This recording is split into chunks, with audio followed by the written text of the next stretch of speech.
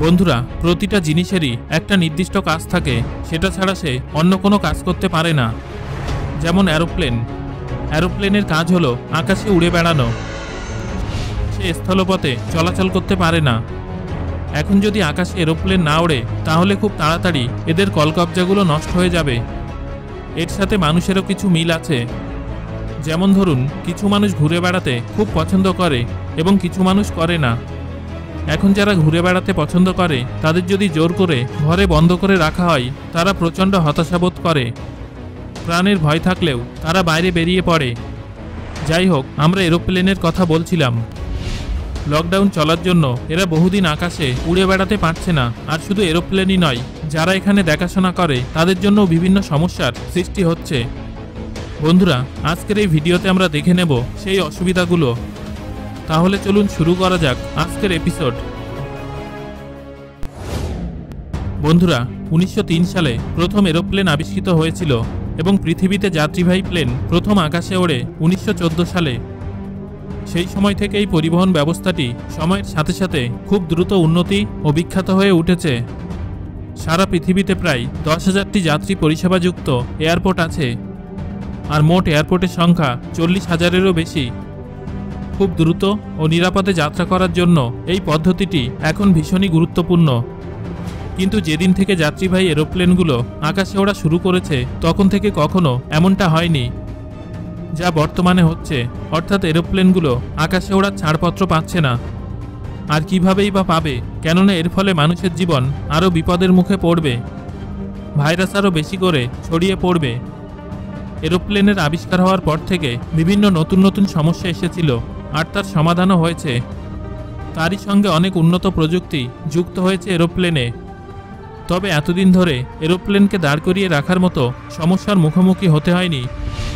যদি ছোট ছোট এয়ারক্রাফটগুলোকে সরিয়ে দেওয়া হয় তাহলেও সারা পৃথিবীতে প্রায় 39,000 যাত্রীবাহী ও মিলিটারি এয়ারক্রাফট রয়েছে, আর তার মধ্যে সবসময় প্রায় 8 থেকে 20,000 এরোপ্লেন আকাশে উঠত।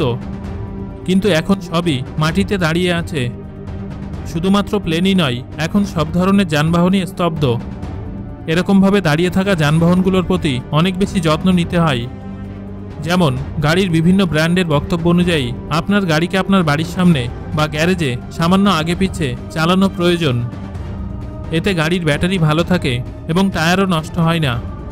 তাছাড়া লকডাউনে বাইরে না বেরোলেও এদের পরিষ্কার করা ভীষণই জরুরি। কিন্তু প্লেনগুলোর কি হবে? আপনি তো ইচ্ছা করলে এদের একটুখানি ওড়াতে পারবেন না। আর ইঞ্জিনিয়াররাও কখনো ভেবে দেখেননি যে এরকম কোনো অবস্থায় কোনোদিন পড়তে হবে। ফলে এয়ারপোর্টের কর্মীদের এ সমস্ত কিছু দেখাশোনা করতে গিয়ে বিভিন্ন সমস্যার মুখোমুখি হতে হচ্ছে। এরোপ্লেনের সর্বদা চলতে থাকা ইঞ্জিনগুলো এখন স্তব্ধ। ইঞ্জিন বন্ধ থাকার সাথে সাথে পরিবেশ থেকেও এদের বিভিন্ন ক্ষতির সম্ভাবনা আছে। ধুলো ও জং ধরার হাত থেকে বাঁচানোর জন্য এরোপ্লেনের ইঞ্জিনগুলোকে পুরোপুরি ঢেকে ফেলা হচ্ছে, আর এর সাথেই ব্যাটারিগুলোকেও সংযোগহীন করা হচ্ছে এবং টায়ারগুলোকেও ঢেকে রাখা হচ্ছে। এত সব কিছু করার পরেও এই কভারগুলোকে সরাতেও হয়। সরানোর পর এয়ারক্রাফটগুলোকে আবার চালু করা হয় এবং পার্কিং মোডে থাকা অবস্থাতেই সমস্ত কন্ট্রোল সিস্টেমগুলোকে নিয়মিত পরীক্ষা করা হচ্ছে। গাড়ির মতো প্লেনগুলোকেও আগে পিছে করা হচ্ছে, কিন্তু ওড়ানো হচ্ছে না। এছাড়া প্লেনগুলোর ভিতরেও নিয়মিত পরিষ্কার ও পরিচর্যা করা হচ্ছে। আগে অর্ধেক প্লেন পার্কিংয়ে থাকতো এবং অর্ধেক প্লেন আকাশে উঠত, কিন্তু এখন পরিস্থিতিটা অন্যরকম। এখন কিছু বিশেষ প্লেন ও কার্গো প্লেন ছাড়া সবই পার্কিংয়ে দাঁড়িয়ে আছে। ফলে এয়ারপোর্টে এদের পার্ক করার জায়গা সঠিকভাবে সংকুলান হচ্ছে না। সবসময় ফ্লাইটের প্রতীক্ষায় থাকা রানওয়েগুলো এখন প্লেনে ভর্তি, অর্থাৎ যে সমস্ত রানওয়েগুলোকে এরোপ্লেনের টেক অফ ও ল্যান্ডিংয়ের জন্য ব্যবহার করা হতো, সমস্যার মুখোমুখি হয়ে সেগুলো এরোপ্লেনের পার্কিংয়ের জন্য ব্যবহার করা হচ্ছে। কিন্তু এত সমস্ত কিছুর মধ্যে সবথেকে বেশি সমস্যার মুখোমুখি হচ্ছে এয়ারলাইন্স কোম্পানিগুলো। কারণ একে তো ফ্লাইট একেবারেই উঠছে না, অর্থাৎ তাদের উপার্জন একেবারেই বন্ধ। কিন্তু তাদের সবসময় প্লেনগুলোকে পরিচর্যা করতে হচ্ছে, কেননা পরিচর্যা না করলে কয়েক হাজার কোটি টাকা দামের প্লেন খারাপ হয়ে যাবে। এরোপ্লেনের পরিচর্যার জন্য আগের থেকেও অনেক বেশি কর্মী দিনরাত পরিশ্রম করছে, কেননা এখন প্রায় সব এরোপ্লেনই এয়ারপোর্টে দাঁড়িয়ে আছে। কখনো এদের ইঞ্জিনে ঢাকা দিতে হচ্ছে, তো কখনো আবার ঢাকা সরাতে হচ্ছে, আবার নতুন করে ইঞ্জিন চালু করতে হচ্ছে।